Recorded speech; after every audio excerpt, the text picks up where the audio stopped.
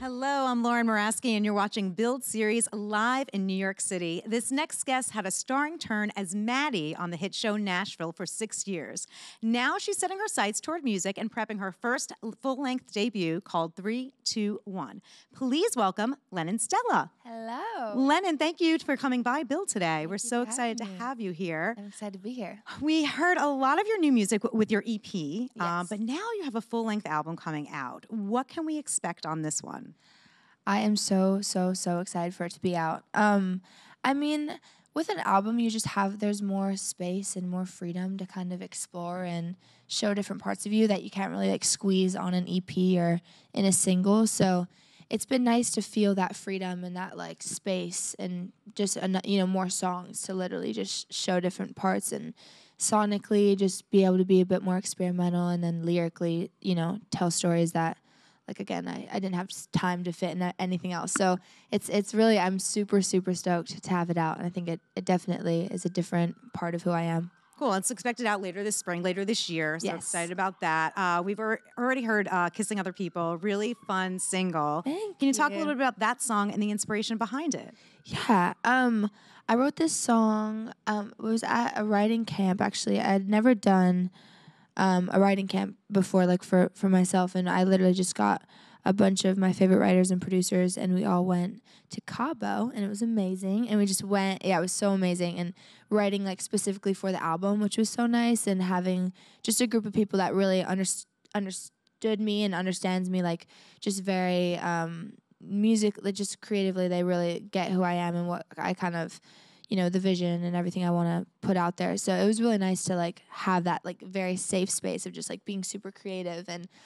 But Caroline was like asking me about boys and where I was at with boys. And I like literally, I said to her like in passing that I was at this point where I was like, okay, cool. Like I don't feel like I'm doing something wrong by like kissing someone else. Like I don't feel like bad about it. And she literally, I said this like the first night that we got there, we were just like chatting and talking. It was like late at night, and then the next day she was in the session and they started the song together. So yeah, it started from that. It was something that I said in passing that I probably wouldn't have written a song about if she didn't start it. So, that's awesome. Yeah. It seems like a really collaborative effort there at the writing camp. Like, how long is something like that, and what other things are you doing while you're there? This camp was like 11 days. Okay. I mean, literally, that's what's so great about it is it's just so much creative freedom. Like there's no, like typically like you're in a writing session, you start at like 11, you end at like 7. And then when you're done, like the song gets sent out to everybody. And at the camp, there's just like, it's not really like that. It's you do it and it's more just, free, and like you just write and you can start at whatever time you want, or you cannot start at all and you can just like take that day and not write, So I think that freedom and just being with people who are like really creative and understand me was like very refreshing. The video for the song is really fun. Did you have a hand in what you wanted to see there, and what was it like shooting it? Yeah, this video was so fun to shoot just because it's so like, it's very different than anything I'd done before. The song itself is kind of different than anything I'd done before. And just having it feel like a bit more like lighthearted and just fun. And the video itself, I think, captures that feeling of just literally just like a kiss fest. It's just like fun, kiss fest, kissing a phone, pizza guy comes in. It's just fun. So it was honestly as fun as it looks like it would have been to shoot. It was very fun. And we all enjoyed it. So yeah, it was, I kind of wanted, the feeling of it to be like, just like the coloring and everything that's kind of consistent with all the other videos. And then this one just have an overall feeling of a bit more light, So aside from the writing camp, where else did you write music, and where were you getting your inspiration from? The rest was pretty much written in between Nashville and LA. Okay. And I mean, honestly, inspiration just from living and like just life and things that inspire me, or even writing about how uninspired I am, whatever it is. I feel like I just try to get as like in tune with myself as I possibly can, just like as a human. And then typically that is enough of some, inspiration for me, like to write about it, really anything I'm feeling. And that's kind of where I go from. And then sometimes there'll be like a concept that I really want to write about, where it's more like conceptual. It's more like an actual thought rather than a feeling. But typically it's just something I've gone through. Is there a song on the new album that was really difficult for you to write or record? That was the biggest challenge? There's a song that is really personal to me. That definitely was tough to sing, for sure. I don't want to say too much about it because there's somebody on it with me that also makes it that much more like gut wrenching for me to sing. And yeah, I think it'll resonate like that as well. I think people will understand that. Be related. They can relate to it. Yeah. Yeah. Another song, Golf on TV, right? That's the other the other song that you've released. What's the story behind that song? So this song is also pretty different from anything I've sung about before. It's very much like about being very in love and in a very healthy relationship and how great it is. And I wrote it with JP Sachs, who's singing out with me, and this girl Simon. And I went into the session just like very much gushing about being in love and how great it is. And he's very, very in love. And we were just talking about literally just monogamy and how wonderful it is and how it feels kind of rare in this generation. And Simon, and we were just all kind of talking about how rare it feels and how people just seem to be in like open relationships or talking to a lot of different people at the same time. And JP literally said in passing, he was like, I don't get that, but some people watch golf on TV and I don't get that either. And we were like, you're so clever. So we wrote the song off of him saying that. But yeah, just kind of the idea of like, it's so nice. I can't understand how anybody wouldn't want to just be in something that like feels really good and is just healthy and like, yeah, respectful and just like full of love and not gamey, you know? Not kissing other people. Not kissing other people. Although that is fun. Well, it lasts. Yeah. You know, it's fun. Exactly. But both are great in their own ways, Exactly. for sure. And 100%. Both are super relatable. 3, 2, 1 is the title of the record. Yes. How did you land on that? I really wanted, there's a single image out now of the jumping, and once the rest of the album packaging comes out, it'll kind of make more sense too of the title and where it kind of came from. But just the idea of like feeling that jumping forward of really releasing all the pressure and everything from, you know, all expectations and everything that you feel really heavily when making an album. And I think just kind of letting go of that and kind of diving in like head first, and just the idea of like 3, 2, 1, like I'm just going for it and just doing it anyways. Nice. So, yeah. I feel like that's what you're probably doing here in many ways, absolutely, right? Yeah. Do you feel a bit of a pressure? You know, I mean, just being, you know, you're 20 years old. A lot of people know you from Nashville. That, you know, you're coming out of the gate. You know, with this. I mean, yeah, I think 100% I do. I mean, I would say more than 50% of it is placed on myself, you know, from myself. And I kind of like to keep that pressure there. And I like to keep a bit of like just a pressure that I feel for myself. I think it's also important to feel that, to kind of keep me like moving and wanting to be better all the time. But also, I mean, there's definitely a pressure that I feel from outside, and I don't want it to ever affect my music and affect the music I make or what I say or what I don't say. I never want it to affect that. But also, you know, it's a thing that I have to like go through to be like, okay, cool, I'm not going to let it affect me. And I don't want, you know, too many cooks in the kitchen or too many opinions involved and that kind of thing. So also that even just the business aspect of it all, to just be like, okay, cool, I'm just going to release all this and just have it be like a freeing feeling. I feel like I sense like a theme. It sounds like you had a lot of artistic freedom with this record. You can elaborate a little bit more on that why that's really important to you. Yeah, I mean, it's the most important thing, I think, for any artist. It's so important to be able to really just have everything that you say be something that you actually mean, and it's not something that like words are being fed to you to say or fed to you to not say. You know, I think it's just so important to really, if you're gonna do it, like do it properly and really like mean it. And I think, yeah, I mean, with an album, growing up, like it was I love like full length albums. Like that's just like what I grew up loving. My parents like completely like, you know, raised us on. So I think having that was just always so important to me, just to have a full length album where I feel like that's when you really get to know an artist and get to know a person, and like you can really like tell so much about someone. And I think that just being so important to me to now have it out, I'm like, okay, cool. This really embodies who I am and things I'm trying to say. And I feel like it just forever will be a piece of who I am. I think that full-length album thing is true, especially today. I mean, you could just hear one song and be done with it. But I think with an artist that really wants to tell a story, that story can be told so well through the arc of an album, 100%. which is really special. Yeah, so I'm excited for fans to see and hear the whole thing. Me too. But you just got off tour not too long ago. You were on tour with the Chainsmokers. What was that all about, and how was that? It was amazing. It was so fun. Yeah, they're just so great and welcoming, and it's like it was a massive jump for me. I went, from much smaller rooms to all of a sudden like full-blown arenas, and it was just a much bigger scale than anything I had done prior. So it was a very it could have been very scary, but they made it very not scary, and it was very nice and welcoming. Anything you learned from them about playing an arena show that of that size? I mean, so much. I learned so much from them, and even just the way they kind of run ship and the way they run their camp and the people they keep around. I really learned a lot from too, just and how important it is to have a group of really great people like around you at all times. It's like so relevant.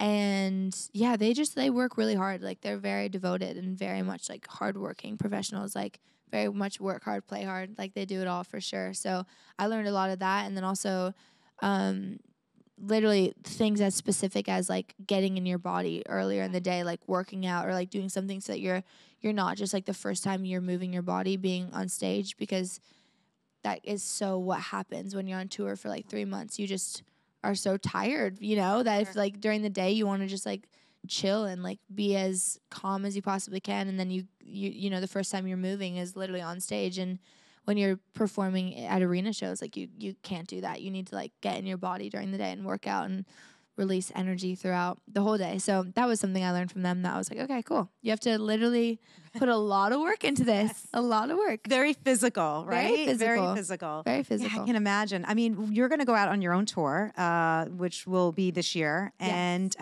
what are you most looking forward to? It's been really cool. Starting headlining was the first tour, and then I did 2 opening slots, and then going to headline. I just got back from Europe headlining that, and then now going to do North America. It's been so cool to learn from opening, and then also just grow so much through headlining, and then now being at a point where it's like, okay, this North America run is everything feels like it's really coming together, and just everything, like the show itself and the different things, for the set, and how, I want things to kind of look and how to feel, and creating a certain vibe and really like making it an experience and something really special is like, it definitely is just, it feels like all the tours I've done have like now come together, and it all makes sense to me, where I'm like, okay, this feels really right, and it feels natural. And also, having the album will be out, and it'll playing that where people have like, they'll know it at that point, and singing lyrics to the songs that I've been sitting on for so long, and having, I just think that's gonna be extremely rewarding, having them sing it back to me and play the songs live. So I'm really, really excited for this tour. This new sound, would you consider it, the new album, you would consider it pop, would you say? Or how would you describe it? Yeah, I think, like I said earlier, just having a full-length album, there's so much more room. So some of it's definitely not, in the pop lane, I guess. It's a bit more left or more alternative, I guess. But it kind of varies throughout. But I felt more room to show different parts of what I love. Yeah. You're talking a lot about growing on the tour, et cetera. We literally watched you grow up in some ways on Nashville. Absolutely, I mean, it's kind of crazy.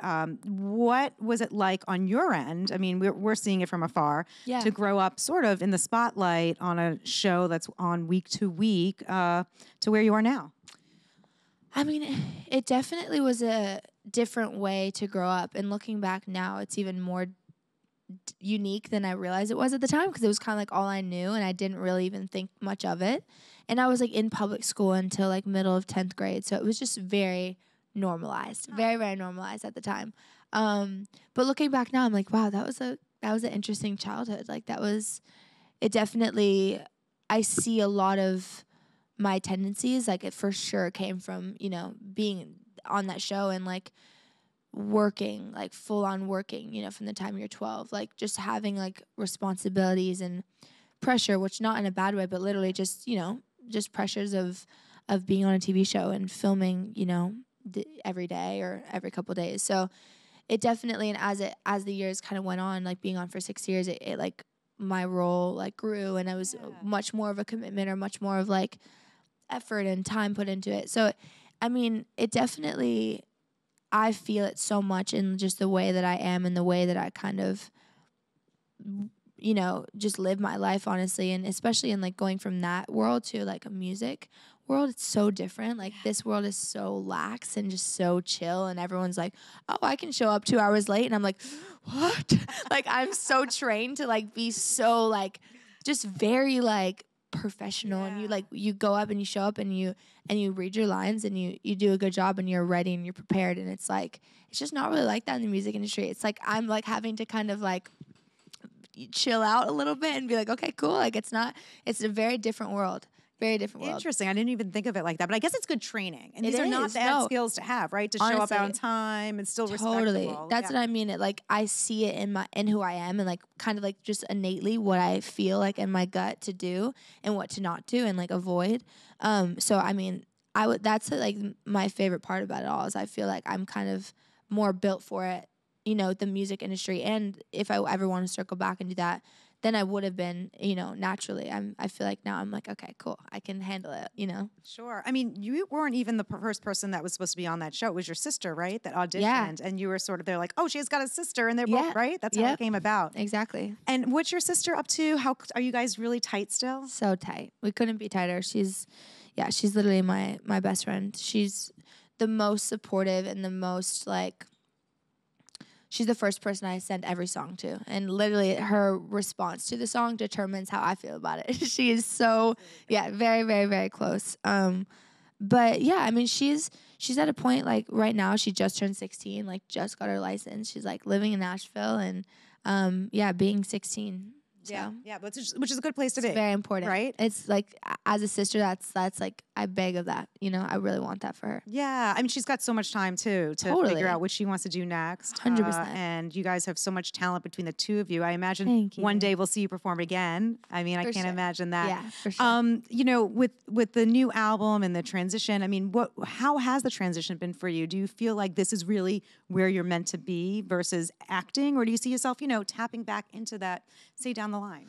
I definitely can see myself tapping back into it, no question. I think for myself, I want to see what happens when I put full energy, full heart into music, and just give that the chance that it deserves, and that I really want to give it. And then, no matter what happens, I would love to circle back and do like movies or shorter series. I probably wouldn't do another like long.